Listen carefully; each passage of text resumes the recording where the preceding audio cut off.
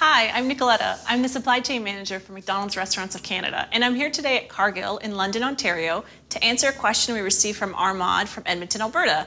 He asks, what are legitimately in McNuggets? Is there pink goop?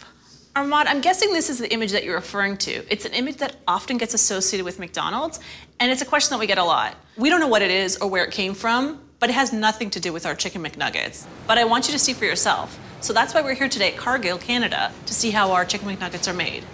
With me, I've got Jen, who's a product development scientist for Cargill, Canada, and she's gonna walk us through the process. That's right, let's start in the deboning department. And as you can see, the process starts with whole chickens. We separate all of the chicken cuts and set aside the chicken breast meat for Chicken McNuggets. So on this part of the line, the chicken breast that's been separated is being collected into this bin. And this is the chicken breast that we use in the Chicken McNuggets. So next, the bin of chicken breast meats are pushed to the blending room, and we're lifting it up and dumping it into the grinder and adding the ground chicken breast meat to the blender with some seasonings and some chicken skin, and then we'll take the mixed chicken meat out of the blender. So we can see here, here's what it is.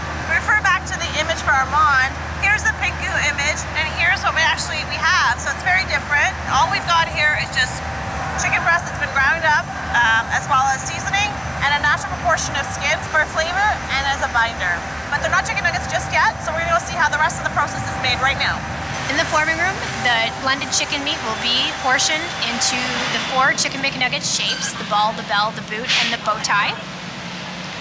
And then the Chicken McNugget shapes are covered with a light batter and covered by a second thicker batter called tempura. So we just par-fried the nuggets. I'm going to take one off the bell. When I break it in half, you can see it's raw inside, and it's the same blended meat that we took out of the blender and sent through the portioner. So we've just par-fried it so we can set that batter on it, but the nuggets will be fully cooked in the restaurants.